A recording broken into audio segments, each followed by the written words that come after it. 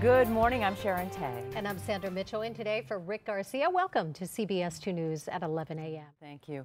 The last day of the holiday weekend is no calmer than the first two. Lifeguards are bracing for more rescues as dangerous surf conditions pound the coast. Jasmine Veal is live in Malibu along PCH with a look at those dangerous conditions. Jasmine. Two people looking to spend their Labor Day outdoors found themselves in trouble. A woman hiking to Mescal Ridge. A staffer for New York Governor Andrew Cuomo is fighting for his life. He was among three people shot in an outburst of violence ahead of the West Indian Day parade in Brooklyn. 43-year-old Carrie Gabay was shot in the head around 3 West Indian parade, while a second man is recovering from his injury.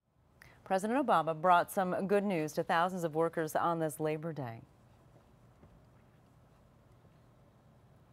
A new effort to free the Kentucky clerk who is in jail for defying the Supreme Court's ruling on same-sex marriage. All right, coming up, doctors say teenagers have discovered a new way to inhale marijuana. And undercover students are using their e-cigarettes to get high. Researchers at Yale tracked 4,000 teens.